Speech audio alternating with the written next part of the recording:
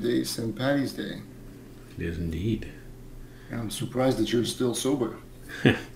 Or at least you come across as sober on the camera. That's the trick. It's like in the Avengers when they asked Bruce Banner, how do you stop from being angry? He says, that's the trick. I'm angry all the time. So if you're drunk all the time, nobody knows when you're drunk. Yeah, good. I've been drunk in a long time. Yeah. Consumed alcohol, but drunk, no. No. I think, I started this diet in November. Mm-hmm. Maybe I've had 3 or 4 beers since then. In that whole time. That is very impressive. Good job. So, I'm high on life. I don't need alcohol. That came across as so convincing. You should see the replay of that. It's the best of motivational speakers I've ever seen. Yesterday I was practicing in my my new scripts and stuff on my family. Yeah. You know what they told me? What? Fuck off.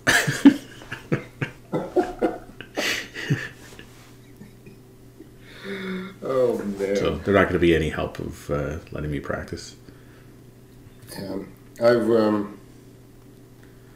I've been exploring that AI program, and I've also looked into that conversion.ai. Yeah. You have to put down your credit card before you get into it. So they're both based on GPT-3 technology. That's the one that Google made famous. Okay. From OpenAI. It's the technology that has. It's like a coin. And depending on which side you look at it, you're always amazed, but for different reasons. You look at one side and it's, holy cow, this is actual conversational language. Yeah. I can see how people would write like that. It can write show scripts if you have a powerful enough machine. Like literally show scripts. It's amazing, right? Yeah. And you flip the coin, and all of a sudden you realize, holy crap, it can write scripts. I actually don't even know if the newspaper that I just read yesterday was generated by a machine based on what it found on the internet, or was it actually a product of a human conversation. Yeah. Remember that showcase when Google was showcasing a robot, an AI system dialing in to book a hair appointment?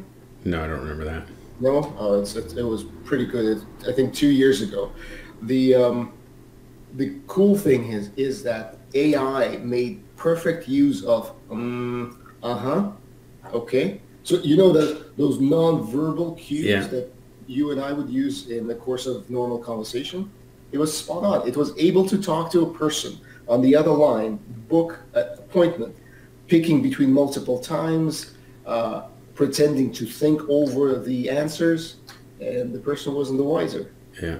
And it's amazing when you look at it from the one side of the coin, but then on the other side, it's like scary as shit. We're all doomed. Yeah. And it's not far fetched to see that some of the narrative that you're reading is. Well, hold on. Realistically, what does it matter where the narrative comes from? Yeah. But the challenge becomes is that AI, like any computer system, works on training data sets. You and I would know that better than anyone else, having spent time with an AI application. In other words, whatever the training set, whatever the history of published media is, that's what the training set is going to be for a conversational AI. Which means all of humanity's mistakes, all of the pivots and logical fallacies that... Am I pronouncing the word fallacy correctly? I think so. Okay, good. Moving on. So all of that is built into what it generates. So because there's no critical thinking, right? Yeah, all the past mistakes are built in. Well, and if you think about the fact that, you know what the saying is, history is always written by the winners. Yeah. So it's always skewed to one side or the other. Yeah, for sure. You give it a training set from the Soviet days, oh my God, communism is everywhere. Yeah. Yeah. So it's very good. It's interesting. Yeah, I spend a little bit of time on the first one, whatever it was called now, Script AI. Is that what it's called? The original automatic script. No, the first one you just talked about. Copy.ai. What? Sorry. Copy AI. Yeah. .ai. I spent a little bit of time on that one. Yes, I started my free trial. Yeah. And I did. I got copy for sales pages, for headlines. I think it was, and I think there was one other one. Like I don't know. I copied about 20 things and just put it into a PowerPoint slide just to save them. But yeah, I'm amazed. Like it was very good at identifying stuff. So yeah, I generated a couple of them and used two right on the course description page. Yeah, I couldn't have said it better myself. Yeah. Yeah, it's interesting. Oh, so big news. Okay. Hold on. I'm ready. April 5th is when I launch my course. So that's when I launch my mini course. So this is where I'm going to be recruiting beta testers. How big is your email list? On Kajabi, I think I have 25 people now. Solid. Although, like that includes you, 3 of me, my wife, and my daughter. So it's really like 20. That's really one person.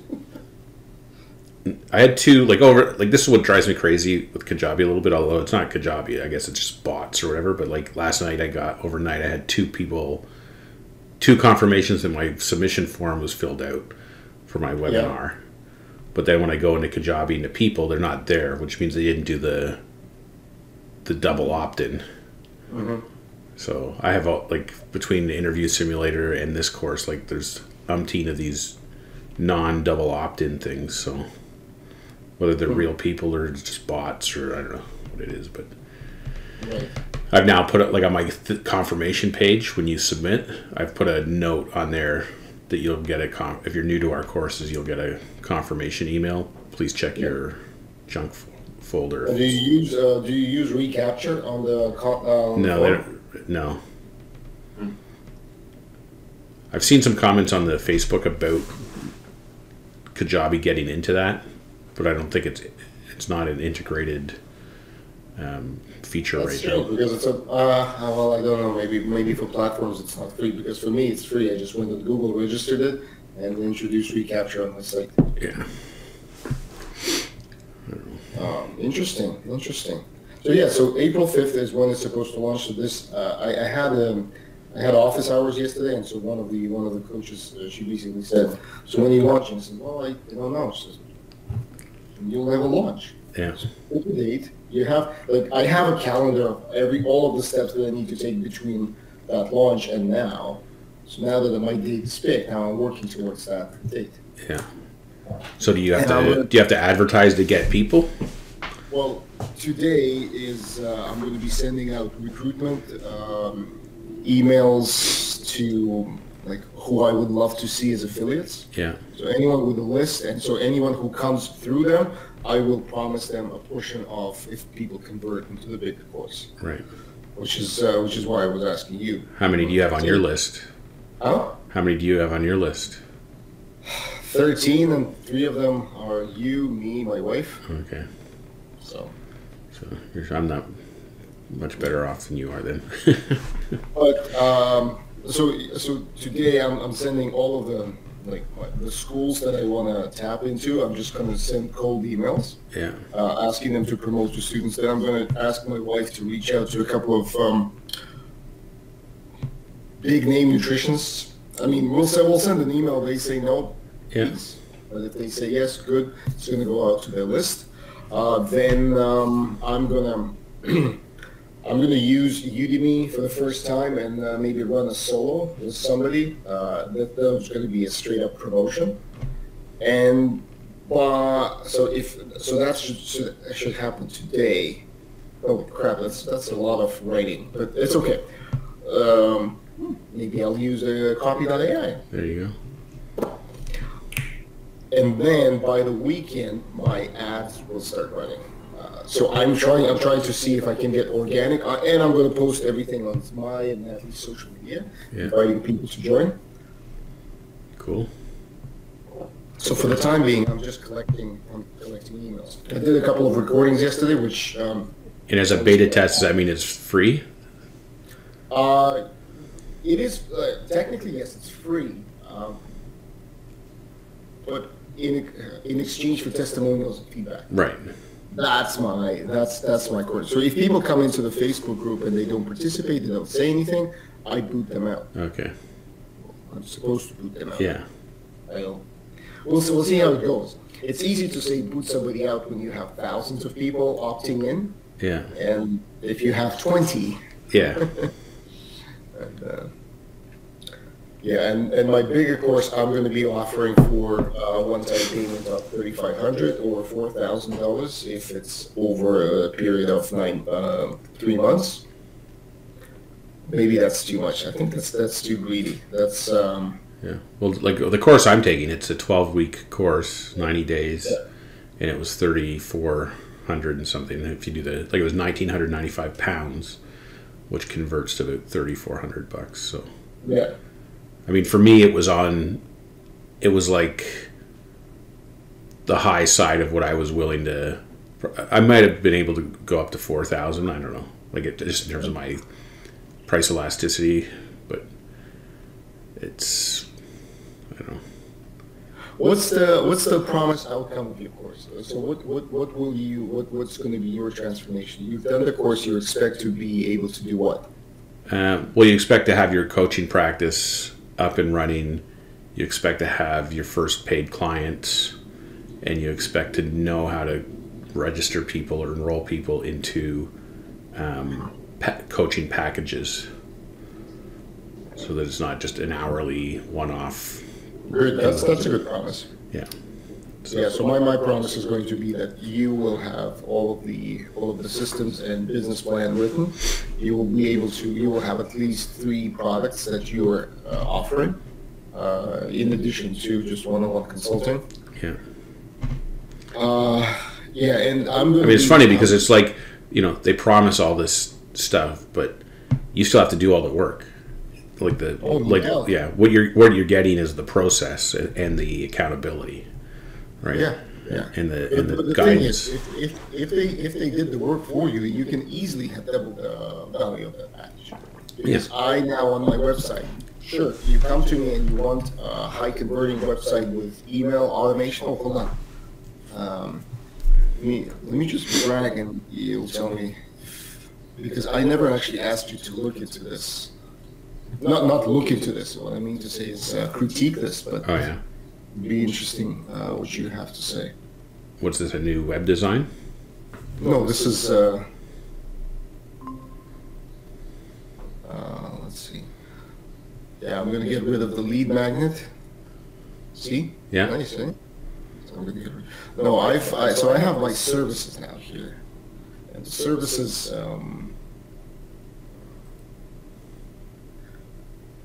so it's DIY. This is DFY, done for you, done with you, and do it yourself. Yeah. This is essentially courses. This is a membership area, and this is a one-time thing. And then I'm talking about all of the things that need to be done. Define your niche, write a business plan. So this all talks through the components of packages and contents, and I need to start changing because Spark Start, for the time being, I've retired that, and it's going to be nailing a niche for nutritionists. Nailing a nutritionist niche is my program right now. Okay. Look I like this, that. huh? So done for you. This is what I'm charging is $299. And I have 3-day turnaround, 4-page WordPress website, all plugins configured, integrated autoresponder, 5 email sequences, 24 royalty-free blogs ready to edit and post, Google Analytics, Facebook setup, website dashboard, more details below. And then I'm breaking down what that means. What that means a fully functional website, what are the insights, how it's going to go. See? Yeah. Prepare recap 2, email, set up 2 domains, prepare, configure, active campaign, all of that stuff, content. And then this is the subscriptions that people need in order to have this going and how much it costs. Wow. So for $3,000, you basically set them up. Yeah, I set them up. It's great for people who kind of know the business side of it, Yeah. but they don't want to mire themselves in tech. They just need to get going, or they need to re-platform themselves. I found that Thrive Suite, I'm every day I'm finding. So in this course, you sign up, so I paid a heck of a lot of money for the course, but then you find out that if you want to do a survey, you need to use either SurveyMonkey or Typeform. Yeah.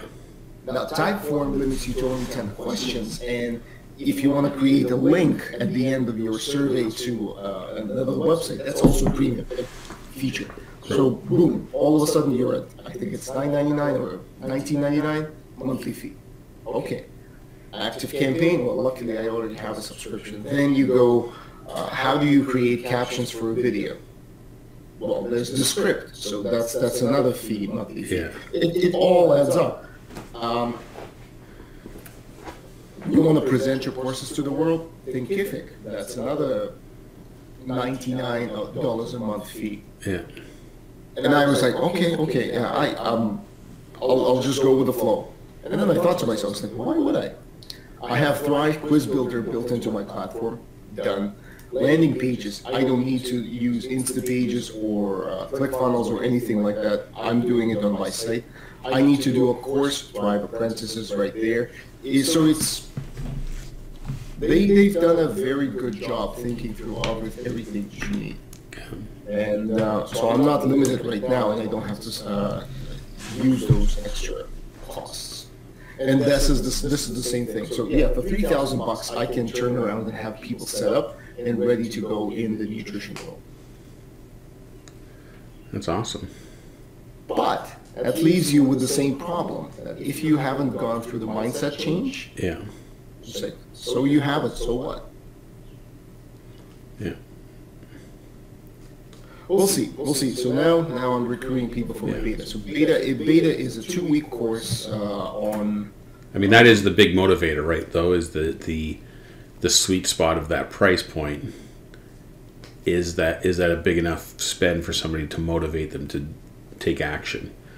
Because it's not unlike the courses we just signed up for, right? Like, part of what motivates you to follow through and do the stuff in the course is that you just shelled out all this money. Yeah, and you want to make it pay off. So so I think I have 90 days with the program, and I want to make sure that I go through at least 2 beta launches. So April 5th I go, there's 2 weeks. So April 5th is the launch, then by April 18th everything's closed and I'm selling them into the course, and that will give you the end result. In the course that it's all recorded? Like there's no live component? I'm launching right now? Yeah, like your beta test, it's a pre-done course? It's a pre-recorded course, but with me moderating the Facebook group. Everyone signs up for the Facebook group. Okay. And four live coaching sessions throughout the 2 weeks. Okay.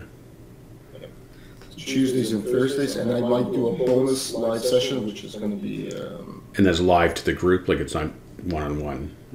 No, it's a Zoom. It's a Zoom that's recorded and streamed into the Facebook group. Yeah. Anyone who joins can join, but I'm going to be doing it in webinar style, because if there's only a handful of people who join, yeah, which is really unfortunate because your conversion rates are based on whatever population you have. Yeah. But if it's a smaller number, I'm going to do high touch, where I'm going to allow people to chat like you and I are. Yeah. If there's hundreds, or if there's over 50 at least, then it's going to be webinar presentations and people write their questions right ahead of time and during their presentation, and I'm just going to go through them. Cool. That's the plan. That's the plan. We'll see how many people I get, because I still need to create ads. And I only have done my module 1 for this program, and I still need to focus on the niche part. But I have material. Cool. I sent you that. What's that? Sent you what? Oh, I sent you that deck last night for the thing. I've seen it well. That's Anderson Cooper style questions. Based on what you've got going on, if you want to punt that till later, that's fine. I don't want to derail what you're doing. It would be a good break. What do you want me to talk about? My past life or like what I'm doing right now? It's really up to you. I mean, I would, what you're doing right now is probably most relevant to your own audience. I mean, part of what I'm trying to accomplish, I mean, less so with you maybe, but with other people that I'm going to be interviewing is, the hope that like you get somebody, you interview them, and then they're happy with the outcome, so then they share that with their whole network, and now you've increase your circle over here, and then you interview somebody else, and boom, you get those people. So yeah, well, that's the idea. Something will pay off. Yeah.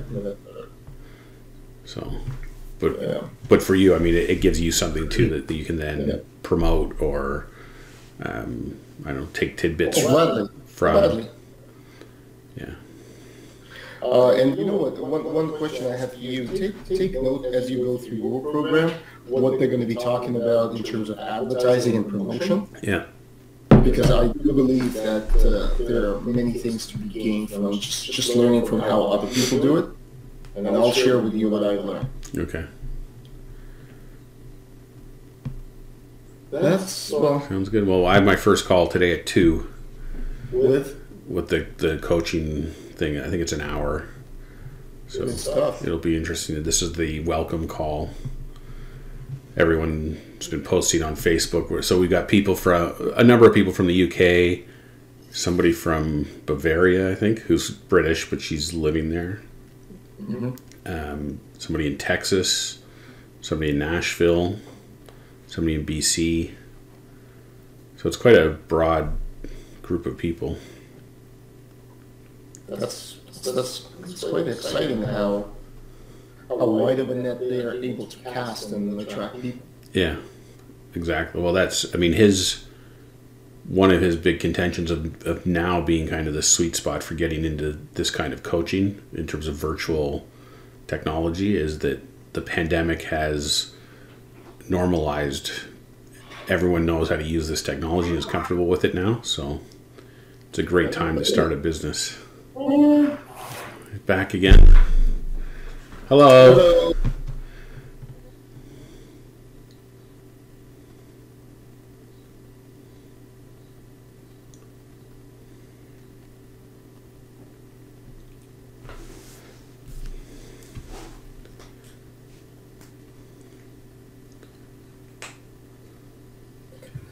Sorry, just discuss who's going to carry all the toy cars downstairs. Big decision. Big decision. Thank God for those big decisions. Exactly. Thank God. I wish all of life decisions were about that. I know. Bless you. Thank you. All right. Yeah, so let's get this going and let's do the interview. There's no time like the present. All right. So you'd let me know when you want to do it, and we'll set it up. Cool. All right. Sorry. When do you want to do it? Well, the only thing I really have booked is this Wednesday call every week. Other than that, I'm quite flexible. So if you want to do it right after this call one morning, if that works for you, that might be better. Yeah, let's plan for that. Oh, and by the way, tomorrow I will need to cancel our powwow because I need to take my mom to the dentist. That's not going to be a short appointment. Okay. Yeah, I had my dad at the dentist yesterday. He's only got like 5 teeth left, and one of them fell out. So now he's got to get his denture adjusted, and what a pain in the ass. That's how life is. Yeah, exactly. Yeah, man. All right, take care. See ya.